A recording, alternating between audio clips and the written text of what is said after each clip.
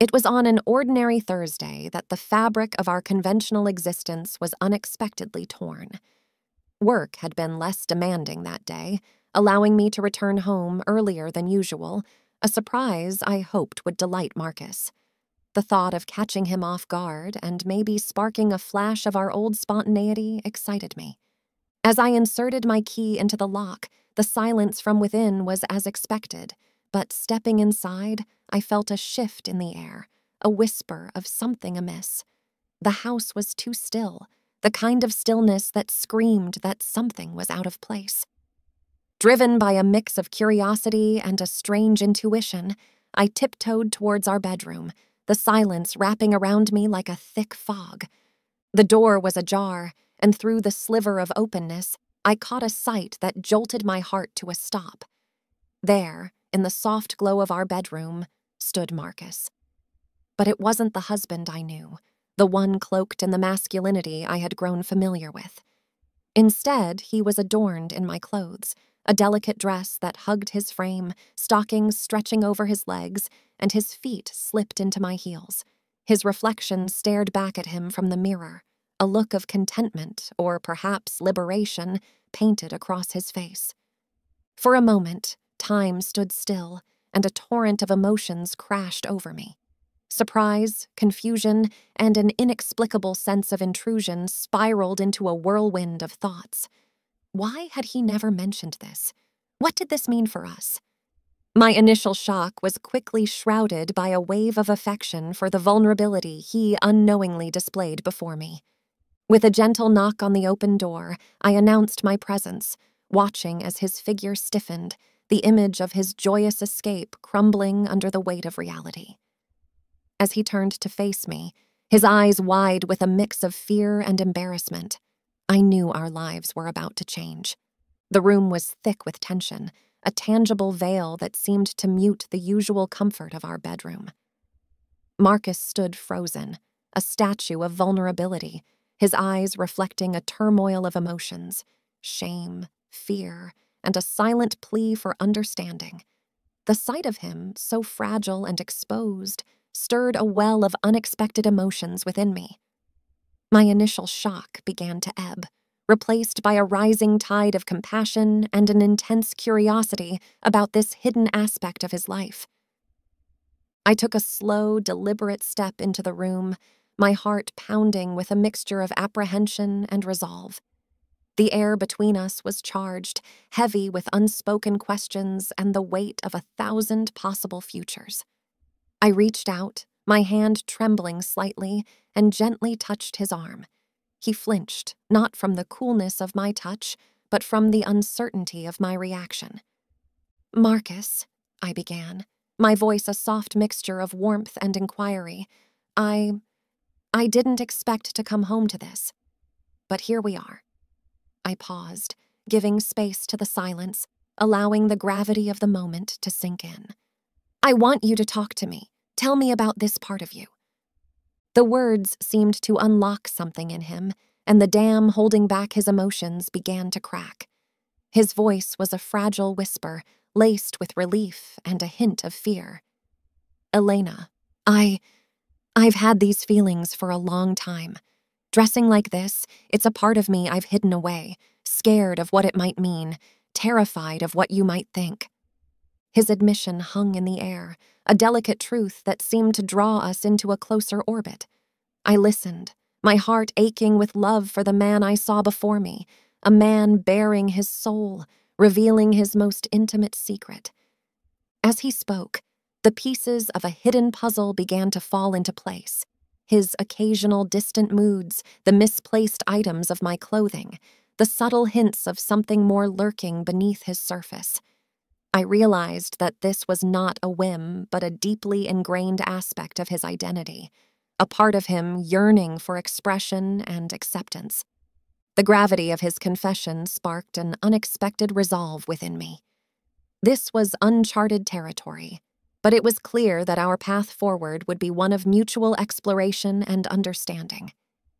An idea began to form, a playful yet profound proposition that might allow us to navigate this new landscape together. "Marcus, I said, my voice steady and clear. What if we turned this into something beautiful? What if you embraced this part of you more openly, but with a twist? His eyes, filled with a mix of hope and confusion, met mine as I continued. What if you became my maid? Not just dressing up, but really taking on the role, transforming this discovery into an adventure for both of us. The suggestion hung between us, bold and audacious. It was a proposal that pushed the boundaries of our conventional life, inviting us into a world of playful power dynamics, of exploration and acceptance. We sat down together, the atmosphere filled with a newfound openness. It was time to lay the groundwork for this bold new arrangement. We discussed boundaries, expectations, and the practicalities of Marcus's transformation into the role of a maid. It was crucial to approach this with sensitivity and care, ensuring it was an empowering experience for him and a mutually gratifying shift in our relationship dynamics. I could see the mix of apprehension and excitement in Marcus's eyes as we talked. He was about to express a part of himself that had been hidden away for so long, and I was determined to support him every step of the way. We agreed on a set of guidelines, like when and how he would dress, combining his need for expression with our mutual comfort levels. The transformation started with choosing the perfect wig, an essential element that would significantly alter Marcus's appearance. We selected a style that complemented his features, a beautiful, cascading wig that framed his face gently, softening his features and enhancing his emerging femininity.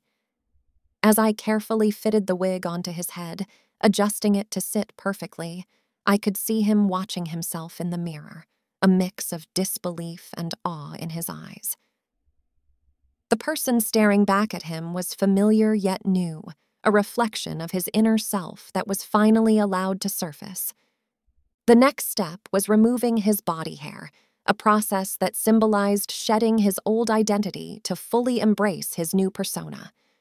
This act of transformation was both physical and symbolic, stripping away the layers of his former self to reveal the softness beneath. As we proceeded, each stroke of the razor not only removed hair, but also the ingrained expectations of masculinity he had carried for so long. It was a liberating, albeit vulnerable, experience for him, stepping into a world that defied the conventions he had known. Choosing a female name was a pivotal moment in his transformation. We decided on Sophia, a name that resonated with both of us, embodying elegance and strength. This new name was more than just a label. It was an affirmation of his identity, a word that acknowledged and celebrated the person he was becoming. Whenever I called him Sophia, it reinforced his new identity, anchoring his transformation in reality. Refining his eyebrows was a subtle yet impactful change, enhancing the femininity of his face. The meticulous plucking reshaped his brows, accentuating his eyes and altering his expressions in subtle, feminine ways. This attention to detail was crucial, each pluck symbolizing a step closer to aligning his outer appearance with his inner self. Introducing lingerie was an intimate aspect of the transformation. The delicate fabrics and feminine designs celebrated his body in a new light, embracing a sensuality and softness that had been suppressed. This wasn't just about attire. It was about allowing him to feel comfortable and beautiful in his own skin, connecting with aspects of his femininity that had been unexplored. The maid outfit was the centerpiece of his transformation, a symbol of the role he was eager to embody. We chose a classic design that was both elegant and functional, tailored to fit him perfectly. Slipping into the outfit, he admired himself in the mirror, the fabric hugging his newly embraced curves. The outfit was a powerful emblem of his submission and willingness to explore this dynamic, blending traditional femininity with a touch of playful submission. Finally, the high heels were the last piece of the transformation, the literal and figurative foundation of his new persona. Learning to walk in them was both a challenge and a thrill, each step a testament to his commitment to this journey. The heels not only elevated his height, but also his confidence, completing the transformation from Marcus to Sophia, from husband to maid, in a profound celebration of his newfound identity. With each step off this transformation, I watched Sophia emerge more confidently, her essence shining through with increasing clarity. It was a metamorphosis that touched the core of our beings, reshaping not only how we saw each other, but also how we perceived love, identity, and the infinite possibilities of our shared journey. With Sophia's transformation complete, the air between us tingled with a new energy, a mix of nervous anticipation and exhilarating possibility. Her appearance was impeccable, the embodiment of a perfect maid, yet it was her willingness to embrace this vulnerability that truly marked the beginning of our journey into this uncharted territory. I took a moment to admire her, the symbol of her submission, not just in attire but in spirit, before stepping into my role with a newfound confidence. "All right, Sophia," I began, my voice laced with a gentle firmness. "It's time to begin your duties." There was a subtle shift in her demeanor, a visible surrender to the role she had chosen, her eyes lowering slightly in anticipation of my commands. I started with simple tasks, wanting her to ease into her role with grace. "Please tidy the living room first and ensure everything is dust-free." Watching her move about the room, her movements were tentative at first, but soon they flowed with more assurance, each step and gesture infused with a delicate femininity that was mesmerizing to witness. The tasks grew progressively more detailed, each one a test of her obedience and a reinforcement of our evolving dynamic. "Now, organize the bookshelf by genre, and then the kitchen needs a thorough cleaning." My instructions were met with a soft, obedient, "Yes, ma'am," her voice a melodic whisper that affirmed her submission and enjoyment of her role. As the day progressed, I found a sense of empowerment in this role, a pleasure in the control and the care I held over Sophia. It was a dance of power, yes, but also a profound exchange of trust and intimacy. I watched her, the swish of her skirt, the careful way she arranged the dishes, each action a testament to her acceptance and revelry in her new identity. "Make sure the silver is polished and the linens are fresh for tonight," I directed, my commands becoming more assertive as we both settled deeper into our roles. Sophia's responses were quick and eager, her dedication to her duties clear in her meticulous attention to detail and the pride she took in her work. Observing Sophia as she cleaned, I saw an opportunity to guide her further into her role. "Sophia," I called out, my tone firm yet caring, signaling her to pause and attend to me. "Your efforts are commendable, but a true maid moves with elegance and grace. Your movements should reflect the poise and delicacy of your position." I could see the flicker of disappointment in her eyes, the desire to please me evident in her posture that momentarily drooped. Yet there was also a willingness to learn, to embrace fully the nuances of her new identity.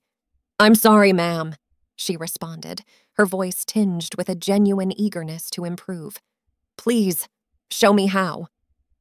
I stood up, ready to transform this moment into a valuable lesson. "Watch closely," I instructed, demonstrating the refined, fluid movements that characterized feminine grace. Each motion should be deliberate, smooth, and poised. Your presence should bring calmness and beauty into the room. Sophia watched intently, her eyes tracing my every move. I emphasized the importance of posture, the elegance of hand gestures, and the softness of footfalls. Try to glide as you move, maintaining poise and composure, ensuring every task is performed with meticulous care and inherent grace. I guided her, offering a model for her to emulate. It was then time for practical application. I had Sophia resume her cleaning duties, this time with a renewed focus on integrating grace into her movements. "Let's see you dust the shelves again, Sophia. Remember, your movements are an extension of your femininity." As she moved through the room, Her grace became more pronounced, a dance-like rhythm to her chores that had been absent before. "Excellent, Sophia," I commended, watching as she glided from one end of the room to the other, her posture poised and her steps measured. The transformation was remarkable, her entire demeanor now reflecting the serene, composed nature of her SISSY MAID persona. Her focus was intense, yet there was a lightness to her, a newfound joy in the expression of her identity through these graceful movements. Each task, from straightening cushions to arranging flowers, was performed with a meticulous, gentle touch, her actions as much a part of her expression as her outfit.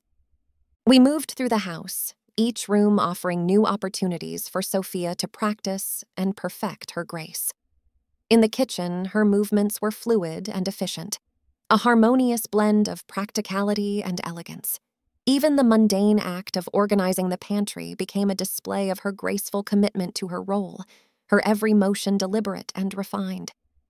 Hope you enjoyed this story, and if you're looking for a daily escape into the world of cross-dressing, subscribe now and enjoy new stories every single day.